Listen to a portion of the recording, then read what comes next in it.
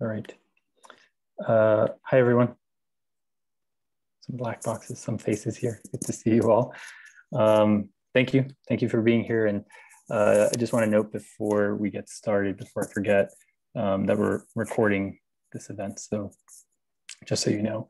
And if you don't know, my name is Jose Vergara, and I teach in the Russian section of Swarthmore College. I know we have some people, plenty of people from Swarthmore nearby, but some others I recognize and don't recognize from elsewhere. And this evening, I'm really delighted to introduce Alex Halberstadt to Swarthmore virtually. As some of you may know and remember, this event was actually going to happen almost a year ago, and then I don't really have to finish that story. But I'm really, really happy that we can invite and host Alex in this new Zoomified world. And just to give you a sense of how things are going to run tonight, Alex will be reading briefly from his family memoir, Young Heroes of the Soviet Union. Then Bob Weinberg from History at Swarthmore will offer some questions, and we'll have a discussion for a little bit. And after that, we'll have plenty of time for audience Q&A. So I hope you have questions. And throughout the conversation, throughout the reading, if anything comes to mind, feel free to put it in the chat. We'll get to it at the end. I also wanted to mention, for those of you who are on campus, students or not, I have a box full of this book, a number of copies. We had bought copies to give away at the event last March. And then when that didn't happen, they've just been sitting in a box in my office. So if you'd like a copy, let me know. I'm happy to get it to you somehow. So you can email me if you have my email, or if you look it up, or if you want to send me a private message in the chat, I'll take note. Just send me a message with your email address and we'll make it happen. There's a bunch, so really don't be shy about claiming a copy. I'm sorry that Alex won't be able to autograph, but here we go. And before we begin, again, Alex will read and then there'll be a brief conversation and then Q&A. I just want to introduce our two speakers very briefly. Alex Halberstadt is the author of the award-winning Lonely Avenue, The Unlikely Life and Times of Doc Pomus. Hope I pronounced that correctly. His writing has appeared in The New Yorker, The New York Times Magazine, Travel and Leisure, GQ, and the Paris Review. He's a two-time James Beard Award nominee and a recipient of fellowships from the MacDowell Colony in Yaddo, and lives and works in New York. And his interlocutor tonight is Bob Weinberg, who is Isaac H. Clothier Professor of History and International Relations and Department Chair at Swarthmore College. Bob teaches a variety of classes, which students absolutely love, about Europe and Russia since the 18th century, with a particular emphasis on social movements, revolutionary junctures, and the Jewish encounter with modernity. His research interests have centered on revolution and anti-Semitism in Russia and the Kremlin's policies toward Soviet Jews in the 1920s and 1930s. So there's a lot of overlap with Alex's book and family history, which I think is super fascinating. Bob has a number of books. I don't know if you want me to read them all out, Bob, but there's plenty. Maybe we can just dive on in. No need, no need. All right, okay. But just know you should read Bob's work and you can find it. So with that, Alex, if you want to get started with the reading. Thank you, Jose. Can you hear me? Yeah. Great. Thank you so much for having me. I'm really delighted to be doing this at Swarthmore. And I'm so excited to be talking to Bob, whose research interests kind of overlap so nicely with mine. As you can guess, this has been an interesting year in which to have a book out. Not exactly what I had envisioned, but but that's true for pretty much everyone in the world. So I feel like I have good company. So as Jose said, I'd like to read for about 10 minutes from my book, Young Heroes of the Soviet Union, and then I look forward to the conversation. So just to set this up a little bit, this is a scene that takes place in 2007. Basically, it takes place in a Ukrainian city called Vinnytsia. It's in the middle of the country. And I traveled there to meet my grandfather for the first time. My grandfather's name is Vasily. He was in his younger years a bodyguard of Joseph Stalin, also a major in the KGB. He's 93 in this scene. I'm 35, and we are meeting for the first time. This is literally 3 days after I had met my grandfather for the first time. This is my father's father. And the other character who appears later in the book is Sonia, who is his third wife, who is 82.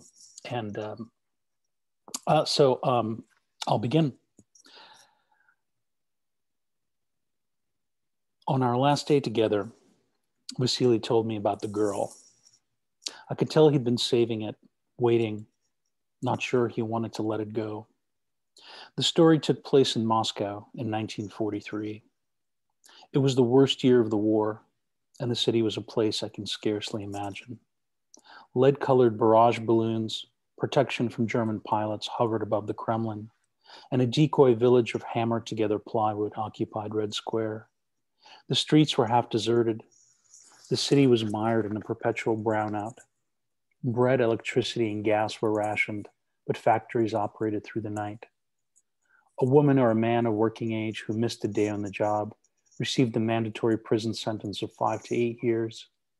And even prisoners were taken to their offices and assembly lines 6 days a week to work 12-hour shifts before being returned to their cells. Sirens howled during nightly air raids. Residents slept on tiled floors in subterranean metro stations. Radios were confiscated. Military law was in effect. In 1943 in Moscow, 12-year-old children were summarily executed for stealing bread. On an overcast afternoon, Vasily was riding in the back of a black limousine, one of the armored Packards that Stalin lavished on his deputies. Civilian cars were a rare sight, and pedestrians along the embankment stopped to watch it pass. The limousine slowed near the entrance to Borodino Bridge. A girl was walking quickly on the sidewalk. She looked as if she were hurrying home. Vasily recalled that she appeared to be 16 or 17 and was slender and tall, with a round face and auburn bangs. The car pulled to the curb and coasted for a time beside her. A driver in a colonel's uniform leaned out the window and called to her. The Packard rolled to a stop. The girl approached shyly and bent down to peer into the automobile's dark interior. The man inside the car who studied her with the most interest was bald and pale. He wore a nondescript uniform and a pince-nez over acute, intelligent eyes. Not yet a full-fledged member of the Politburo, First Deputy Lavrenti Beria, Commissar General of State Security, and warden of the prison system known by the acronym Gulag, was nonetheless the most feared person in the country. The men unnerved the girl, but as she backed away, a 300-pound Armenian who had gotten out of the limousine, a deputy of Beria's named Kabulov, enfolded her. He lifted her off her feet and tossed her headfirst into the car, as easily as she were a bundle of firewood. All of this took no more than several seconds. No one on the sidewalk stopped. Vasily sat in the back seat, the youngest of the men in the Packard he had been borrowed from Stalin's detail. The secret police chief enjoyed befriending Stalin's bodyguards, Vasily told me, an expression of his contempt for their boss, Stalin's slow-witted major domo, Nikolai Vlasik. Vasily was taking his first ride with Beria. He knew he was being tested. He sat in the back seat and watched the girl's frightened, rapidly moving eyes. The limousine traveled to a mansion in Malaya Nikitskaya Street that had belonged to the Tsarist general Kuropatkin. Inside, servants had laid out a Georgian feast, roast mutton, satsivi, bottles of red wine. Beria's men sat around the table laughing, getting drunker. Vasily stood in the corridor and watched. There was one of the Commissar's senior bodyguards, Sir Kisev or Nadaria, he didn't remember which, the enormous Kabula of a few others he didn't know, and at the head of the table, Beria himself, picking at the eggplant, completely sober. They'd nearly forgotten about the girl when Kabula waddled in and hoisted her onto the table, sending a plate crashing to the floor. Somewhere in the bowels of the house, a Chopin waltz warbled on a gramophone. The girl stood frozen until Kabulov gave her a shove, and she began to sway slightly to the music. Vasily recalled that she still had a child's face that had reminded him of his younger sisters. He watched the awkward striptease, the Georgians jeering and laughing, and he dug his fingernails into his palms because he wanted to shout, to upend the table, to unholster his gun and shoot into the air. But he stood in the corridor and watched one of them carry the girl upstairs. Beria stood, draped his napkin over the back of his chair, and walked after them. Vasily knew the girl wouldn't return home or be seen again. I just stood there, he said, watching. Vasily related the end of the story looking straight ahead, without even a glance in my direction, his jaw turning hard at the mention of her. Just then he looked less guarded than I'd seen him. The performative airs forgotten, the mild, sunken-cheeked face of the 93-year-old shut-in took on its former severity. It was nearly 10 o'clock.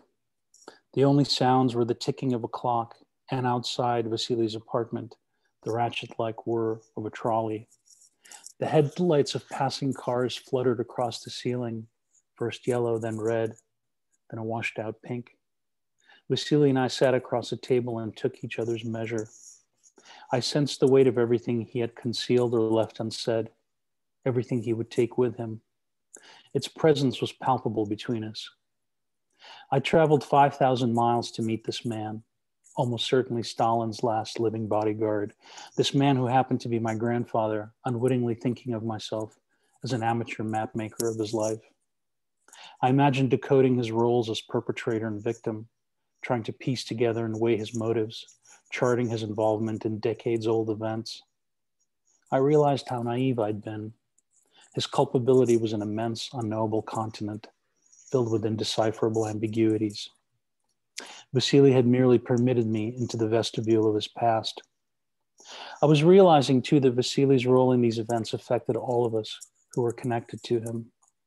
My father had to nourish himself on the leavings of humanity Vasily brought home and on his frightening past.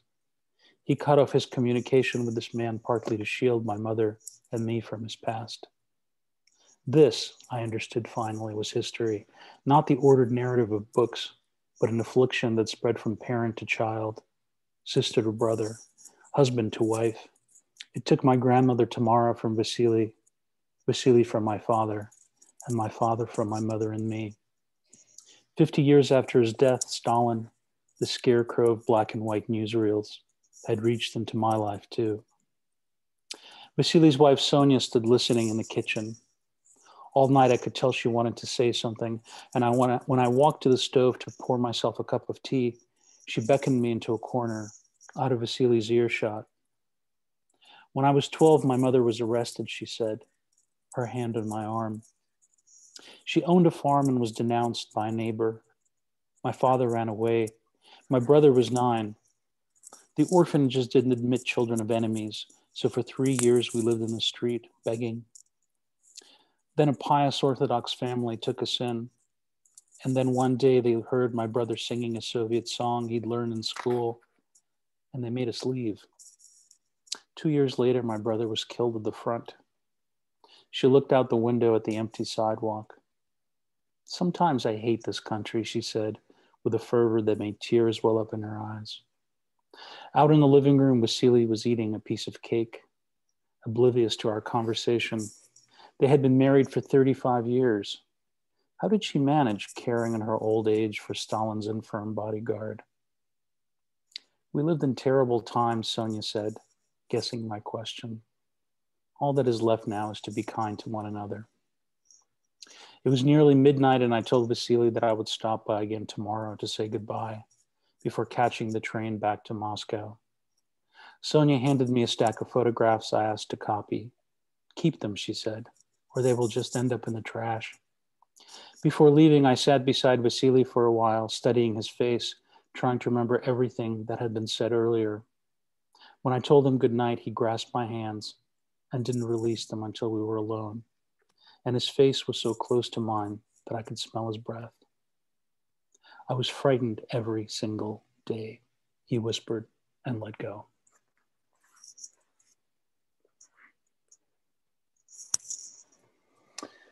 Thank you. Thank you. Okay, that's quite a section to read, and I encourage all of you listening in tonight to actually pick up the book and read it, because there are plenty other scenes that are just as moving and revealing about life and death in the Soviet Union. So now, am I correct that it's your mother that joined us, Alex? On the Zoom call? Yeah, I think I saw Anna. I hadn't looked, but yes, I think Okay. that would be right. Then I won't ask any questions about her in your life. I appreciate it. Okay. So thank you for taking the time to talk with us. I was just wondering if you could talk a little bit more about trauma in your memoir, because the prologue to the book begins with your discussion of how scientists, researchers have been finding that trauma can be passed on through the generations, not so much that it's passed down through genetic alterations, but the experiences of one generation could certainly affect how the expression of someone else's genetic makeup could be expressed. So I was just curious, after meeting your grandfather, after talking with your father, and after obviously reflecting upon your both sets of grandparents' lives in the age of Stalin, how this has, do you think, has affected you in terms of your ability to respond to challenges in life? In other words, do you feel traumatized as a result of having a grandfather who was privy to what the reading, your selection, talked about? Thank you for that question. So actually the studies, the first study in this kind of body of work, which was done at Emory University in Atlanta, came out in 2013 when I was already at work on this book. And it kind of reoriented the book a little bit because I was so struck by the study and what it had essentially, and what it was saying about kind of, children and parents and grandparents and the way that they essentially carry this trauma from one generation to the next. So essentially it was a study of mice that found that, mice who were shocked while smelling a particular aroma would start to tremble. And then they discovered that the same thing was true of their offspring, even though they had never been shocked. The aroma would trigger the same trembling and the same fear response in them.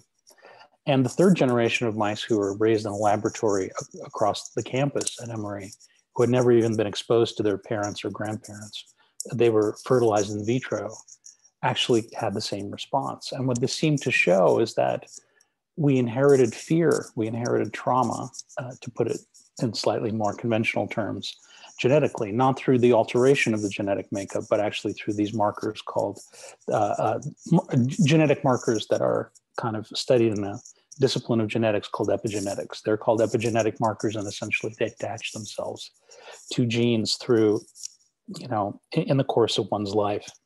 We scientists had thought that they were cleared during the birth of a child, but in fact, it turned out that they weren't.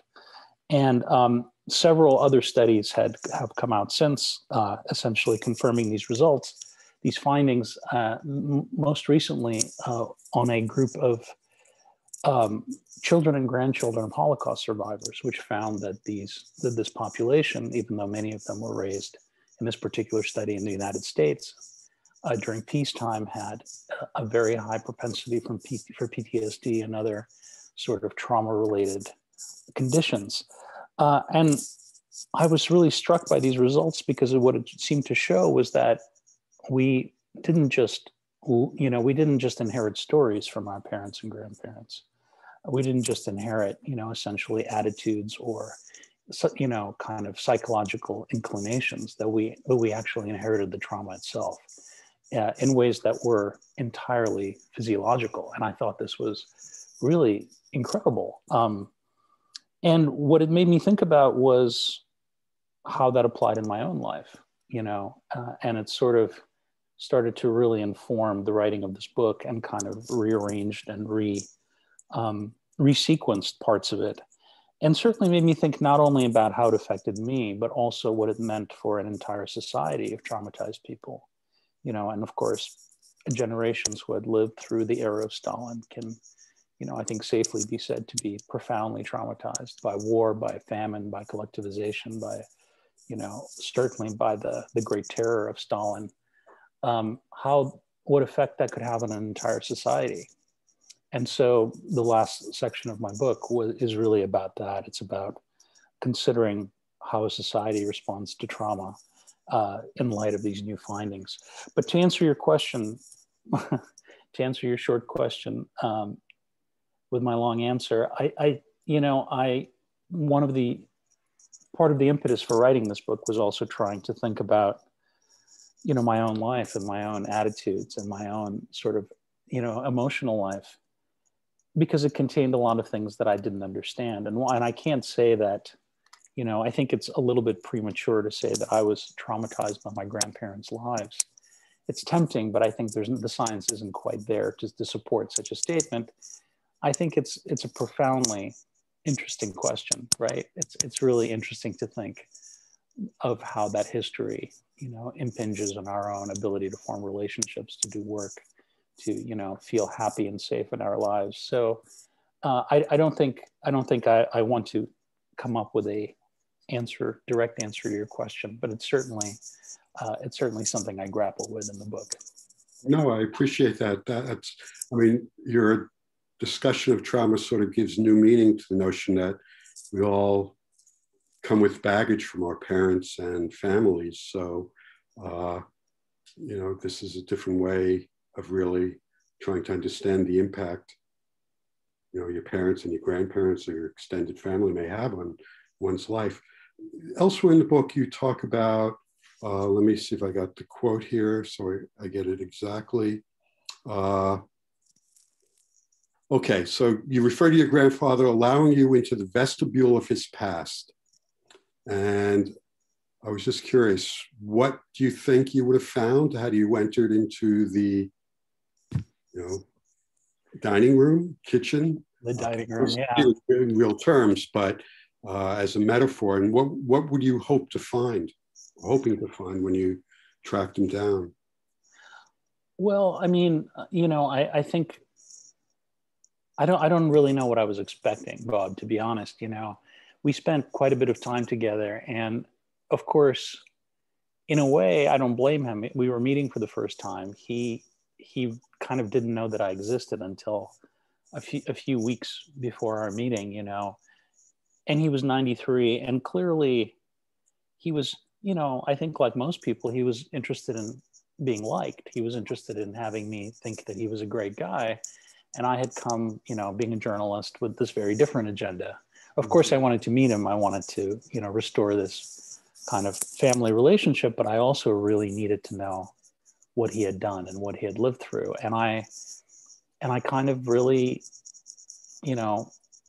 sunk my teeth into his neck and hung on, during his evasions. And he was very evasive at first, and kind of, eventually Sonia, who was his wife, who was this very kind of sweet 82-year-old lady, she kind of slammed her hand very, kind of on the table, and it kind of shocked both of us. And she said, "Vasily, just stop it. Just tell him the truth." And that's kind of when he started to really come forth with the real stories. I think, to torture that metaphor some more, I think in the dining room, there was definitely unsavory things. He had been a major in the KGB. He had worked for the KGB for 9 years before becoming a bodyguard, and then told me that he had an office in Lubyanka, which is the big KGB prison, and headquarters in Moscow, which is still occupied to this day by the FSB, which is the new version of the KGB, and had 55 officers report to him. So I think what I would have found was torture, killing, certainly things that were deeply unsavory and awful. I think that's kind of pretty clear from his biography. And of course, he didn't want to talk about many of those things. He, wanted to talk about, listening in on foreigners and, and following tourists around. But clearly, a man of his rank in 1937 and 38 and 39 was not doing simply that. He was doing a lot more, which is, beating confessions out of people, which were understood to be false. Interestingly, in Lubyanka at that time, it wasn't the system was very poorly organized. So, there were, I think, 12 subterranean level floors below the ground in that building, the lowest of them containing crematoria where bodies were disposed of. And interestingly, there weren't executioners and there weren't sort of officers. It wasn't like, a Western justice system. Sometimes the officers, were the executioners. Sometimes the so-called prosecutors were the executioners.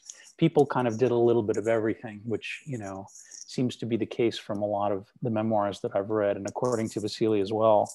So I think he did a lot of terrible things. I think, I know he participated in the Tatar genocide in the mid 40s, where over 70,000 people died, which was a terrible event, where the Tatar minority was moved across the country to Siberia. But, I guess what I realized as I was scratching the surface, he told me a little bit, and I knew that if I had gotten further, there would be more and more and more. And, and in a way I can only guess at what it is, but that's what I think I was getting at, is I wanted to know the entirety of what he had done. And he made it clear at one point that simply wasn't in the cards. He just wasn't going to go there. You probably can't answer this, and also the answer may be very obvious. Did you get a sense that he felt ashamed or regretted what he did, or he just figures, I don't want to revisit it, I don't want to saddle my grandson that I've just met with this knowledge? I understand that may be almost impossible for you to. I mean, it's hard to say, because I did not find him to be an easy to read person. He was not he was just because he was old did not mean that he was simple. He was actually very complex. Mm-hmm. And I could tell that there was a lot of shame there, because I could see it on his face.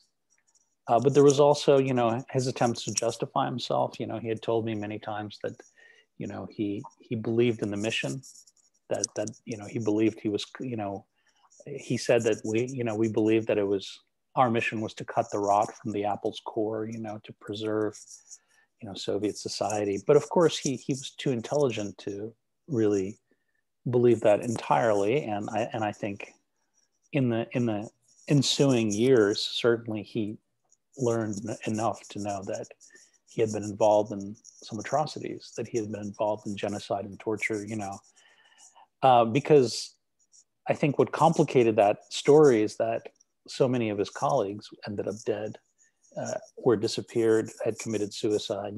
Essentially his entire, collegium, all of his fellow officers, bodyguards, most of them by 1953, when Stalin died, were, gone as well.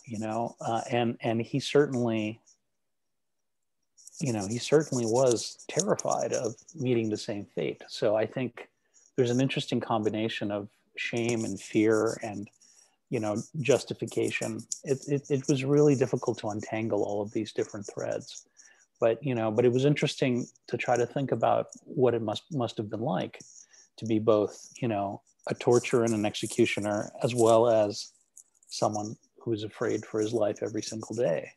The secret police where he worked was purged 3 times in the 1930s. So the fact that he survived it all was kind of impressive in a certain way. And, certainly the bodyguards after Stalin's death did not. Most of them ended up working in penal colonies. So he had quite an unusual fate. So I think, but yeah, in terms of his own feelings, I think they were complex and conflicting and numerous. Great. Okay, I just want to ask one more question and sort of shift the tone, because you have this great scene where you're on a train with your, he was your stepbrother, right? My stepbrother, yeah.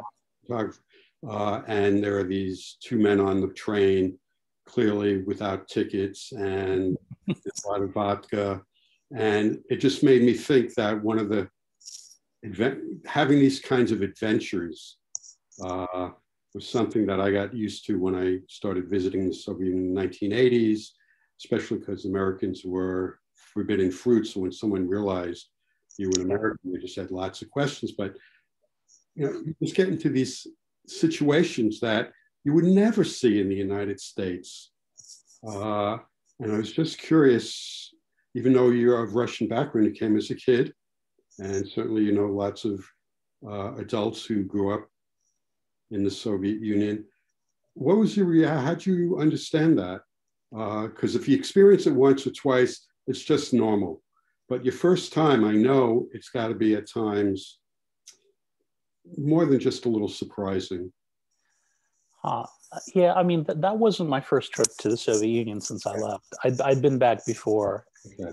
I guess it was, yeah, and this was at this point the Russian Federation. But yeah, I mean, I've returned a lot. My dad lives in Moscow, my half sister, and also I've gone on plenty of journalistic sort of assignments, and I don't think it's that different now, frankly. That it's Russia. I think getting into adventures is one of the great pleasures of being in Russia, and they're always a little, they always carry an element of risk and an element of, kind of, you're always scraping a little bit, but they're incredibly fun. I mean, one of the particular incident that you refer to, there were these two drunk ex-cons on a train who were traveling without tickets or passports, and they sat down next to us in an empty dining car because they wanted to talk, and every time the conductor walked through, they hid in the lavatory, because they were terrified of being caught and essentially put off the train. But I think one of the great things about being in Russia is the ability to, you can get to know people so quickly. You can befriend somebody in minutes, not just because the culture sort of allows for it. It's a much less cautious culture, I think, than, that of the United States or the UK, and I think there's a kind of easy, I wouldn't say intimacy, but I would say familiarity that you can get with people. People tell you their stories much quicker. And I think in a way,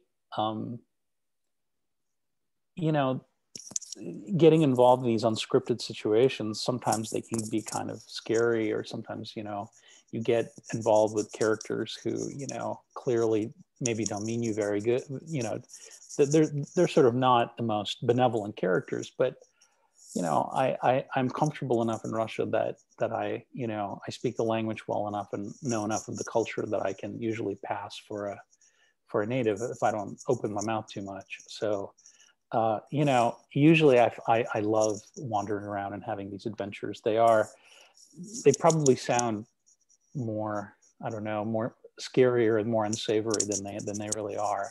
But I think that's one of the great pleasures of being in Russia. Things are so much less controlled and ordered than they are here. And I think part of the pleasure is just kind of sneaking through all of these gaps in the social order, and having adventures and doing things that you might not, otherwise. And yeah, I think that's the best thing about being there. At least that's my perspective on it. How do you feel, Bob? Well, notion that people, so in public, people are very sort of proper, and they sort of look straight through you. But once you get to meet them in their kitchen or somewhere, they open up and they're very generous. So they seem to have these two personas, one in the public where they're not going to express anything, and then one at home where they're going to treat you as one of the families. And no, with these adventures, I was in Odessa just 6 years ago, and my friend and I, an American, we had put our suitcases at the train station. went to pick them up to get on the train to go back to Kiev. And when the man who was running the baggage claim realized that we were foreigners, he started asking us questions. He said, "Oh, we're Americans." And my friend told a joke or said something funny. He says, "I've never heard an American in Russian say something funny." Next thing you know, we called out his two other co-workers. And for 45 minutes, we were having shots of vodka while this line just grew, right? At a certain point, I just said, we had to catch a train. If I keep doing this, it's going to be very sloppy and I don't want to get too drunk. And so we ended it, but it was sort of like, there we were having, shots of vodka, telling stories and anecdotes. And this line of 30, 40 people just waiting for their suitcases. And they paid no attention to them. Yeah. Everything about that story rings true to me. Yeah. Especially the terrible service. Yeah. but yeah, that's very familiar. If especially vodka is involved, you can really strike up a great conversation with total strangers, and it gets very sort of, I'm sure anybody who's been to Russia has probably had that experience somewhere. So yeah, I was glad to have that experience because I figured, now 2013, Americans are just, nobody cares about us. But this guy actually seemed to really want to engage us as Americans. Anyway, why don't we open up for questions from the other people in the Zoom room? And Jose, I guess, will monitor that, right? Sure, I can do that. And if you want to raise a virtual hand using the reactions tab in the bottom, or put your question in the chat, or raise your real hand if you have your video on, I'll try to pay attention to that as well. But feel free.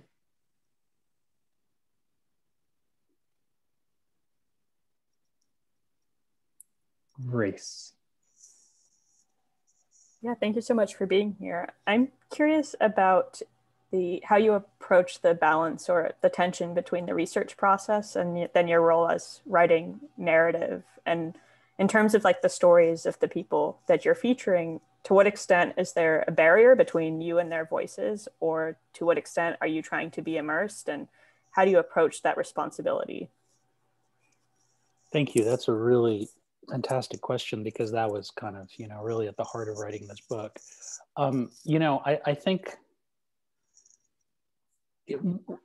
this book, as you can probably tell, has a ton of history in it. And also a lot of it happens before I was born. So I'm narrating events that I certainly wasn't present for, a lot of which also aren't sort of big historical set pieces, but are personal stories and family stories.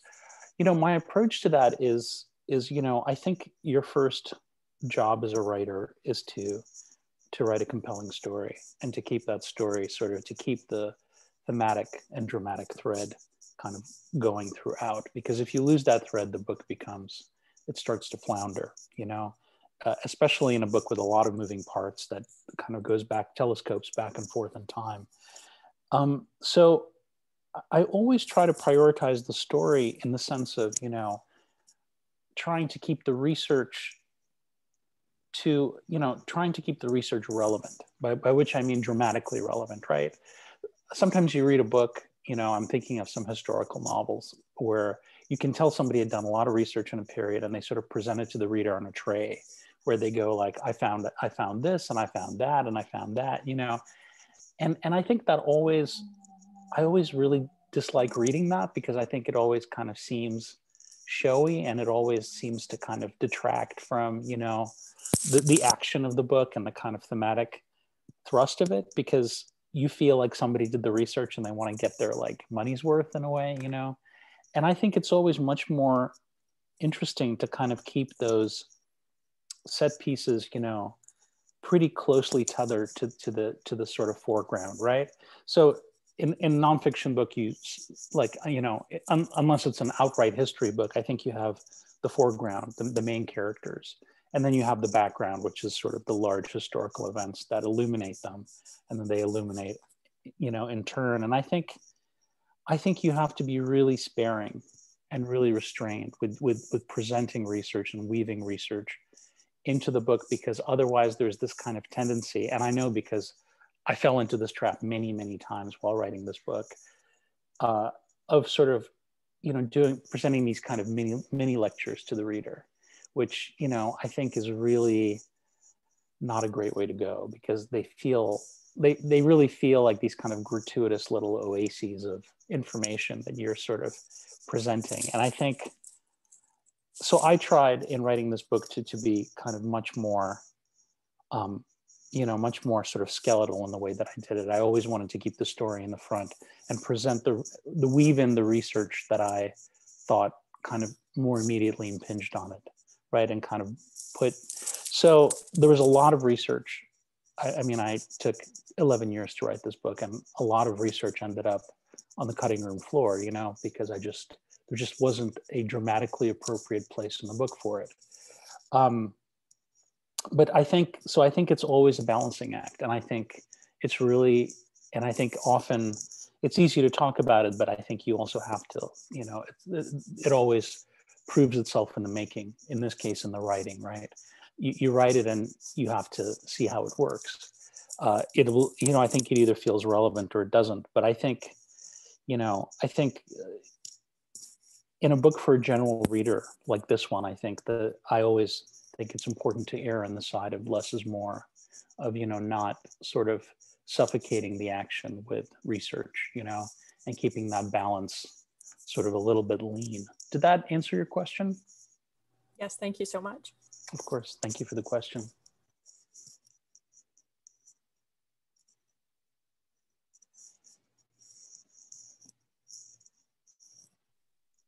Julia. Yes, hi. Thank you for the reading, first of all. Thank you.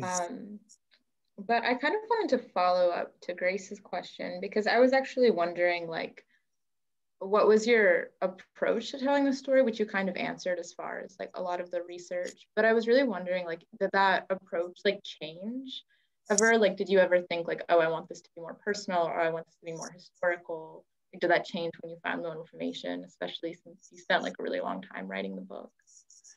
Yeah, thank you for that question. It changed constantly. It was a constant kind of, back and forth. In the scene that I read, that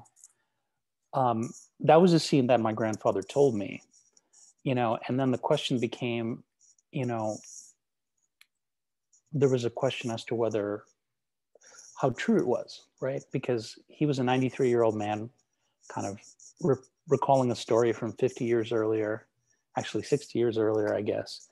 And, and it had some major historical figures in it, Beria and Stalin, and, and part of it was really considering how to carry that, right? Because I could have sort of been a journalist and said, this is the story he told me, and this part checked out and this part didn't check out, and sort of do it like that, almost like a professional historian might, or present the story as a story, kind of in the context of him telling me the story rather than paraphrasing him entirely.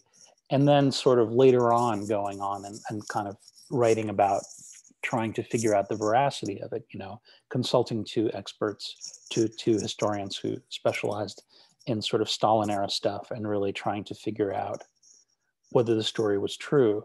So there was a constant tension between, where do I fit into the story? Am I supposed to vet this, the way a historian might? Am I supposed to just present it as an event? So I found, I know I'm not exactly answering your question, but I guess I'm trying to say that I found that balance very difficult, and I found that at times really confusing, because I think, it's one thing to write about the personal lives of your family, because that's essentially kind of in that category of things that don't really impact other people, right? Not too many other people, right? But when you're writing about events that had kind of large historical reverberations, there suddenly becomes this question of, how much do I owe the reader? Am I supposed to be a historian? Am I just telling a story about people that I know? So that kind of, Yeah, I guess I'm not doing a great job of actually answering your question, but I guess that, yes. So to answer it better, that relationship did constantly change, because there was a temptation to become too familiar and too personal with narratives that happened to my grandparents, for example, long before I was born. And I realized at some point that I couldn't do that, eventually that felt wrong, to narrate their thoughts, to talk about what they thought and felt. Also, my background is as a magazine writer. This is my second book, but I do a lot of journalism for places like the New York Times Magazine. And, I think in magazine writing, there's a certain kind of humor and a certain kind of, there's a certain kind of writing that's much showier, that is much more sort of, more antic, more, more fun in a way. And tonally, that takes a lot more kind of, gonzo turns where you can make jokes, you can sort of play with the writing. And in this book, I really realized that I couldn't do any of that. I couldn't use any of those tricks that I learned in journalism, because I had to really restrain the tone of this book and make it very matter of fact, which is very much unlike other things that I've written, simply because I think the story here had to take priority over, whatever stylistic kind of things I was interested in doing. And really, I had to let the story tell itself and really kind of, essentially take on all the significance here. And for a long time, I really struggled to kind of disentangle my sort of style in a way from the story. And I think this is actually quite different from anything I've written. And really, it kind of forced me to learn how to write a different sort of book and write a different sort of narrative. Yeah, so I mean, I think if you look at my journalism, you'll find it to be very, very different than what I've written here. And part of that was also just trying to, square my position as a narrator in a story that covers so many years and that touches on so many things, and really making it much more matter of fact, much more in a way, much more restrained than something I thought I was going to write when I started writing this book. That's a slightly tortured answer, I know, but does that get No, that definitely answered my question. I think just hearing I guess that it wasn't such an easy, straightforward process. No, not at all. Yeah, that definitely answered it. So thank you. Cool. I'm glad. Thank you. Liam? Hi. So you mentioned sort of beginning the process of your book, and I wanted to ask how you would describe that, because so many of these projects just seem like massive undertakings. You said it was 11 years long, the process of writing this book. So how does sort of the whole thing get off the ground? Thanks for that question. It actually began with, strangely enough, with a magazine story. I was talking to a friend of mine who was a writer who wrote for, who was a writer at GQ, and we were having a drinks one night, and 15 years ago, and I told him that I had a grandfather who had been Stalin's bodyguard, and he said, "Well, have you ever written about that?" And I said, "No." And he said, "Well, and at that point, I was just beginning as a journalist. I was, kind of coming into it from a slightly different career. And he said, "Well, I think anybody would really be interested in reading that." And I said, "Oh, really? You think so?" And the next day, his editor called me and said, "Do you want to do the story for us? Do you want to go to Ukraine and find your grandfather and write what happens? We'll send you." And I said, "Sure," because, it was a way to do this that was manageable, that I could afford. I was very much sort of like a struggling writer at that point. And so I took this opportunity, and it became a magazine story. But as I was doing the assignment, as I was essentially interviewing my grandfather and then writing the story, I realized that there were all these other things that I hadn't expected to find. Because what I had realized wasn't just that I had this grandfather who had, done some terrible things and, seen some historical events, what I realized is that I had essentially misunderstood my family. I had misunderstood what, the entire dynamics of my family, because, I had this difficult relationship with my father. And I suddenly realized that his relationship with his father was completely terrible, because his father, by virtue of doing his job, was just kind of an emotional cipher, and that a lot of the events in my family that I thought had to do with personality and, feelings and, kind of these very personal things were in fact completely historical. That in fact, that our family was shaped by history much more so than they were shaped by, how people felt about one another, And of course, as I learned more about my family, I realized that was true not only for my father, but for my mother as well, whose parents both barely survived the Holocaust and had lost their entire families in concentration camps and ghettos. So it kind of, really made me curious about this relationship between the personal and the historical, right? That actually those two things, especially in a place like the Soviet Union, which saw so much calamity and so much war and so much sort of, terror, that, those things were in fact far more decisive in choosing, in sort of predetermining what kind of family you had and what kind of person you were and how you felt about your life, than I had actually ever considered. And of course, when the epigenetic study came out, that really kind of cemented that idea in a really concrete way. So it kind of grew out of a magazine article, but eventually kind of, grew into this larger thing, because I realized the story I wanted to tell wasn't just my grandfather's story. It was the story of my family, but really it was an opportunity to tell the story of the Soviet Union through 7 people. And I always found that history is really much more exciting when it is made personal, when it's conveyed in, personal specifics, not in these kind of the generalities of textbooks, right? So that's kind of how the book came about. Thank you so much. Thank you. Thanks, Liam, for that question.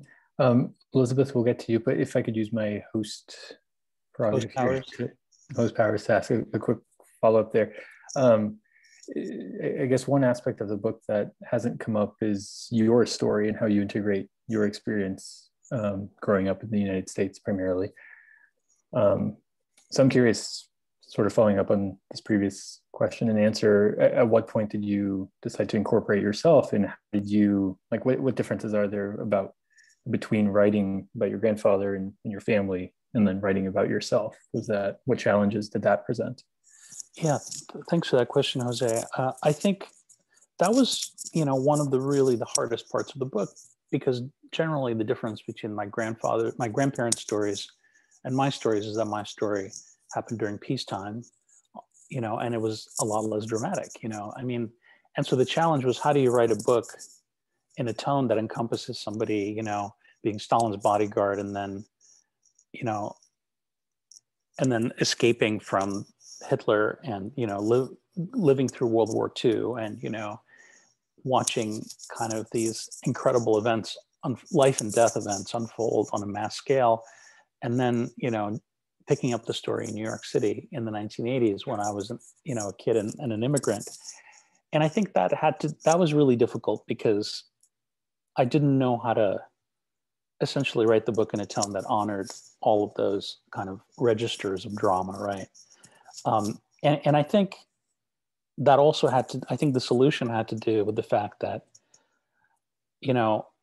the only parts of my story that I put in were the ones that seemed thematically bound to the rest of the story. So one solution was really figuring out what this book was about, what the thematic spine of it was, because it couldn't just be a bunch of stories. It had to be about something.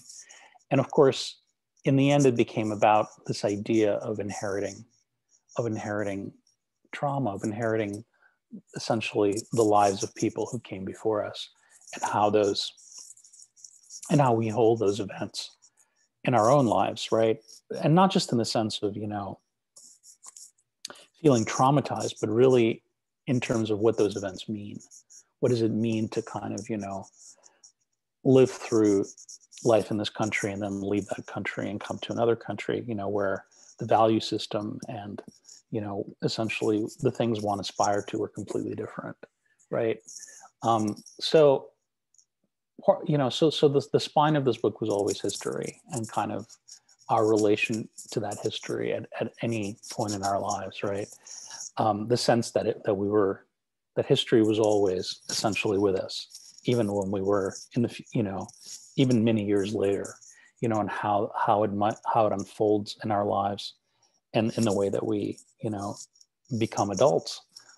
So that was one thing. And the other thing, again, had to do with restraint. It had to do with using a tone that was essentially didn't ever try to amplify the drama, right? Because it's easy to kind of tell stories where people are getting killed and, and really try to sort of, fan those flames.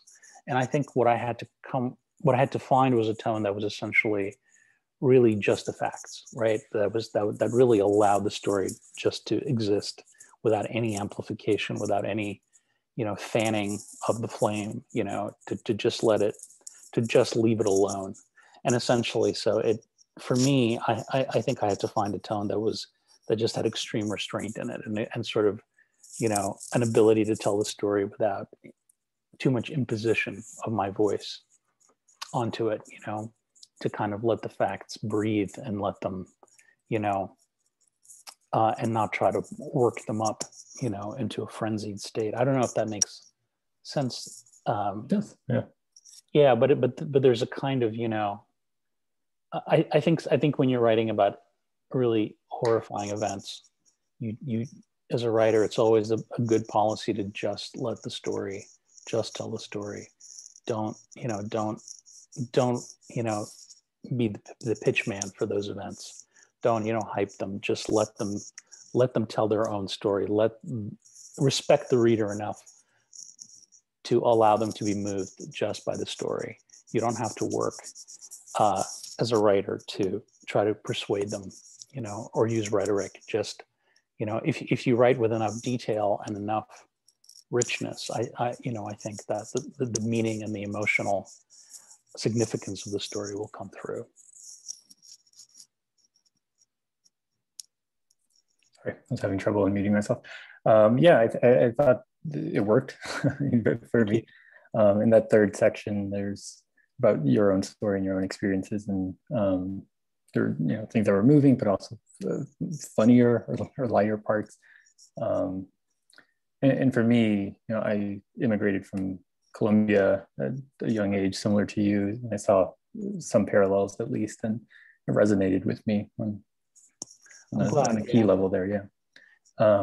And I also thought it was just super important to have lighter parts, because so much of the book is heavy, that I wanted there to be some, some lighter parts, some parts that weren't, about, troops marching, that were just a little bit quieter and funnier. But I'm glad it resonated. Elizabeth. Hi, thank you so much for giving this talk. I have a couple questions about your experience with meeting your grandfather. So understandably, as a journalist, you would want to get to the bottom of his story and find out the intricacies and details. But I was wondering if on some level you didn't want to know everything, or perhaps some of the darker parts you didn't want to know about. And then secondly, was there an emotional impact on you as a result of finding out about your family's past? And I suppose that could relate to your ideas about inherited trauma as well. Thank you, Elizabeth, for that question. I think, did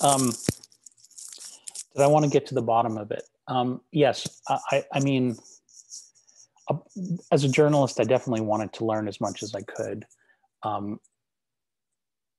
the other hand, there was a part of me that wanted to, I was finding a grandfather, I was finding a member of my family that I'd never met. And, what surprised me is, my father really hated him. My father hated his father. And, partly it was because he was a really bad father, but partly it was also because my father, loved rock music and American movies, and he hated Stalinism. He was deeply ashamed of the fact that his father had been, you know, a Stalinist and a member of the secret police. You know, he thought this was absolutely terrible, and he was very ashamed of that. So I think part of the surprise for me was how much I liked my grandfather, that he wasn't this monster, that he was actually a smart, well-spoken, you know, interesting guy. And a part of me, you know, wanted him to turn out to be like a really great guy, you know, but of course I was also there in two capacities, right? One as a journalist, one as a family member. So yeah, it was really conflicting because, and also he really made it hard. He really didn't want to tell me this stuff. So, and at times he sort of kind of gave me, he was like, you know, are you here to interrogate me?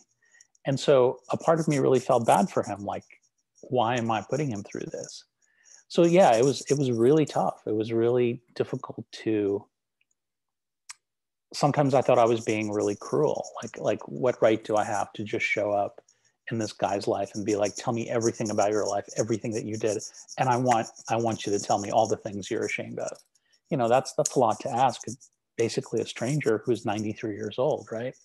So yeah, I mean, sometimes being a journalist is really unsavory because you're basically manipulating people into giving you what you want.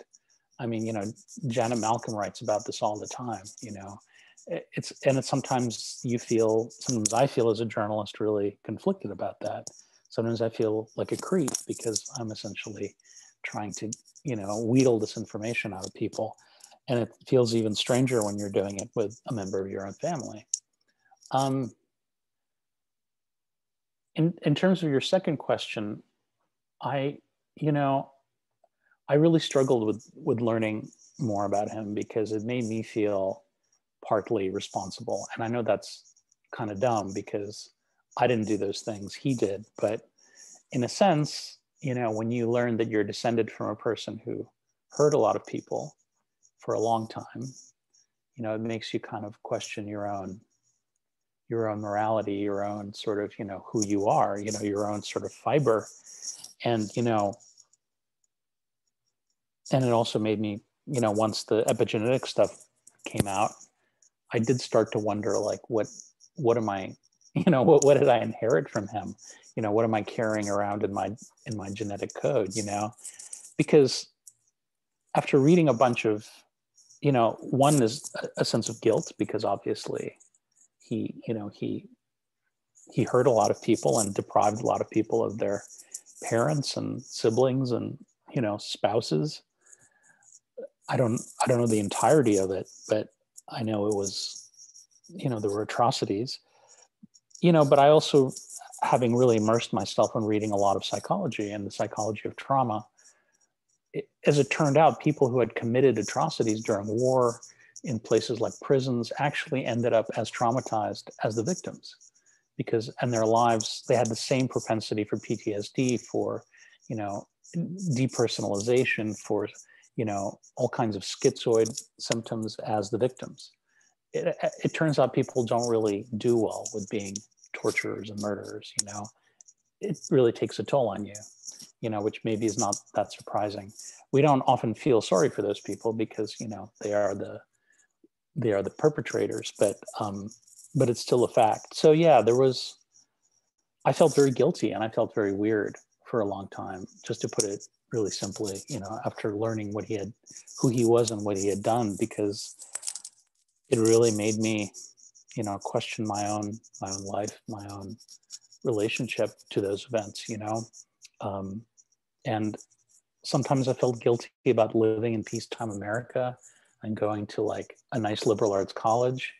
You know, I went to Oberlin and, you know, having this kind of really easy life, you know, in a way compared to my parents and my grandparents who really, you know, had it much harder.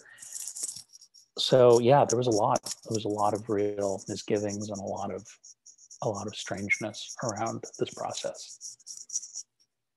Thank you. Thank you for that question. I have one. I'm not sure if it's been answered, but hearing your recent your response to Elizabeth's question, I was wondering, since you felt a lot of guilt in trying to uncover your grandfather's story, may I ask why your grandfather continued on telling his story, and I guess the aftermath of having the story published? Do you mean the aftermath for him? Yes. Well, he passed away in 2008. So part of writing a book for 11 years about very old people is they may not live to see it. So he actually did not see the book, and so I don't know what his reaction to it would have been. You know, it's getting translated into Russian. It hasn't yet. It's being translated into Polish. I don't know if it'll be translated into Ukrainian, but you know, it's interesting. The first part of your question, I think, and it kind of lies at the heart of journalism, right? Because often people will tell you things about themselves when you're interviewing them that really aren't in their best interest, where they're really putting themselves in a situation where they're not, you know, it's like, why? And as a journalist, I often wonder, like, why are you telling me this? Like, you know, I'm here to, like, you know, write about your life. And, you know, a good journalist is a person who's, you know, who doesn't play favorites. You know, as a journalist, your allegiance is always to getting a good story. And that good story, and getting a good story usually means capturing someone in a kind of undefended state, you know, where they're really vulnerable and they're showing who they really are. You know, people, when they invite a journalist into their life, usually they have a press release version of themselves that they're trying to sell you, right? And they really believe, I really think that they really believe in some part of themselves that that is going to be what happens, right? Because they really think that they're going to convince you that they're this, like, completely whitewashed, you know, kind of like person who's, you know, a great contributor to science, or, you know, a pioneering artist. And of course, as a journalist, you always want to get beyond the press release. You want to, like, have a peek behind the curtain at the weirdness or the vulnerability or the, you know, or whatever strange things this person does.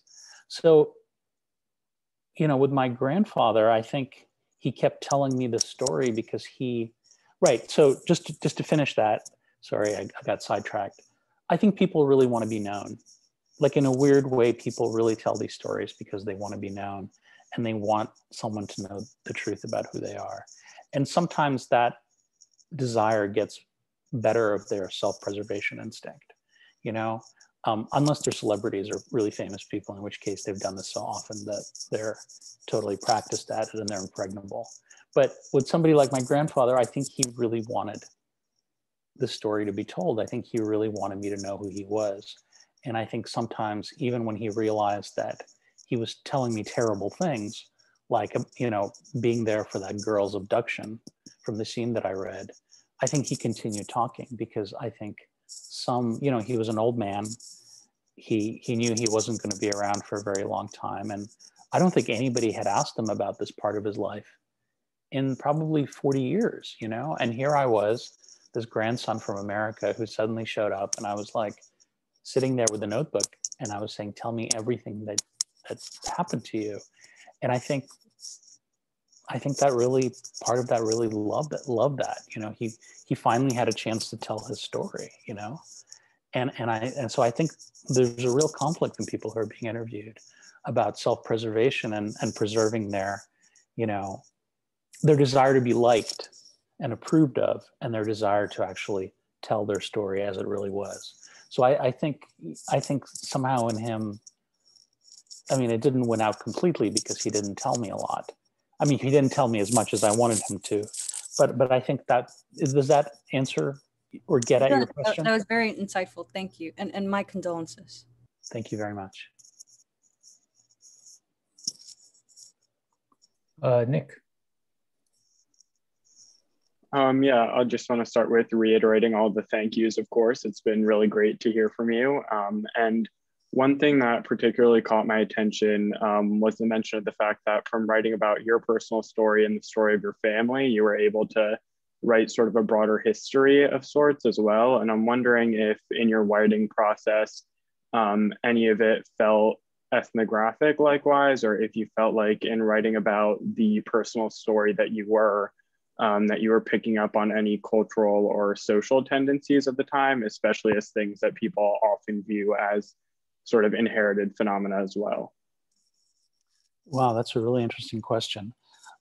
Yeah, I think in, you know, I always thought of, yeah, it's interesting. I mean, in a way, I think in any good work of nonfiction, you're trying to write about something larger than one person, right? Even when you're telling a very personal story, you're trying to capture something about the time and the place where this person lived, right? And about sort of the things that they felt as they exist in sort of the larger society. I think that's especially true when you're writing about the past, right? So a lot of these stories happened in places and times that I myself did not witness, you know, much of the book, in fact. So I very much tried to kind of weave in enough ethnography and history and kind of, you know, to give a sense of what the place was, who these people were, you know. I mean, you know, Jews living in Lithuania, for example, these were my mother's people, you know, had a very particular kind of culture and a very particular place in that society.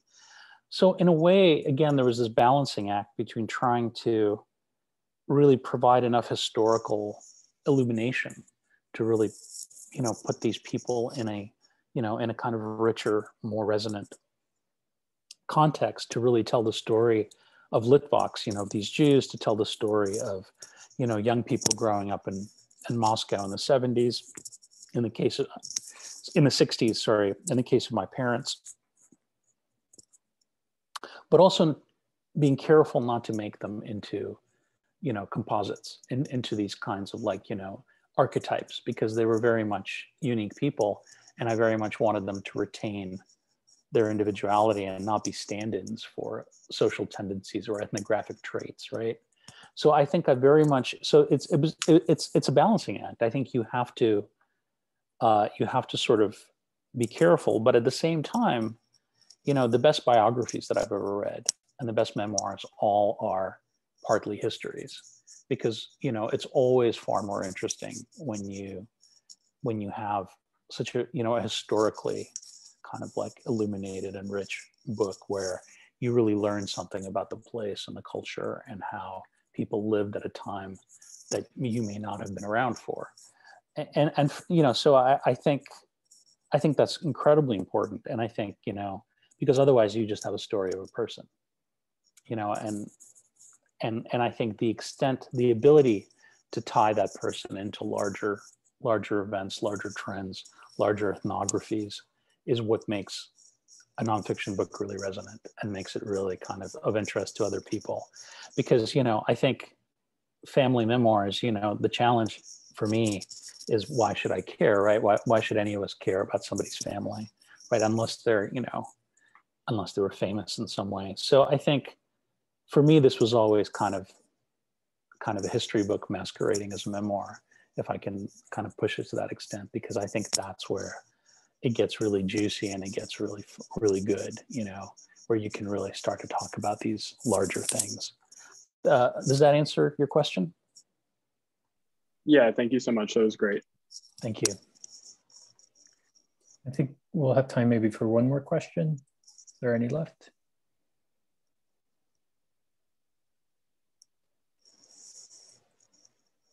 There we go. Wenping? Yeah.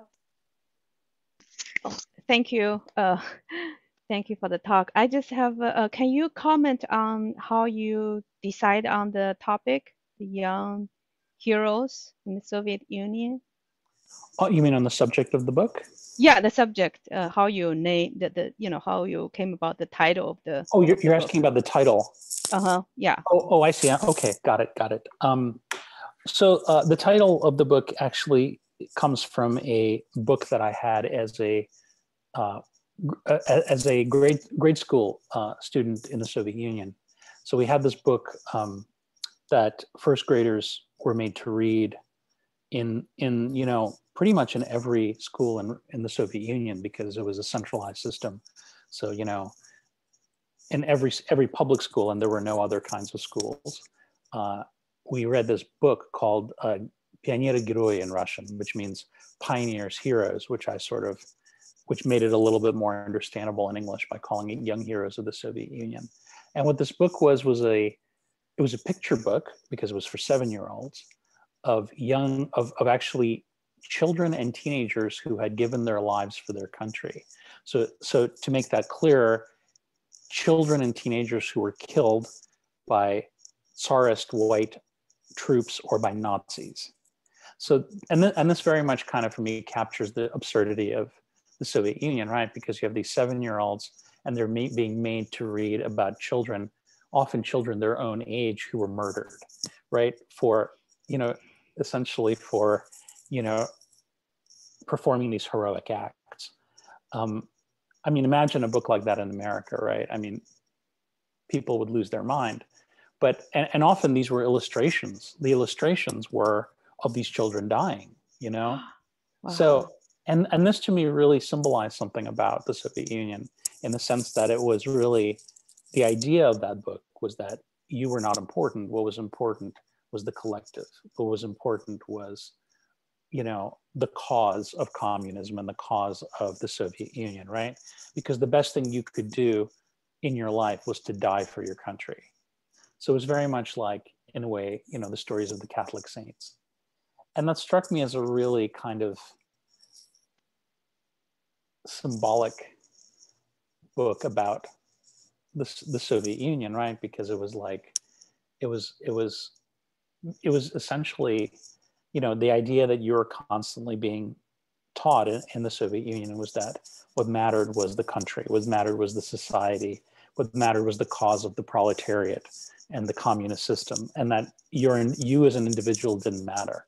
But of course, the actual society of the Soviet Union was often quite different. It was often about things like connections and, you know, all the, you know, the same things it is anywhere else.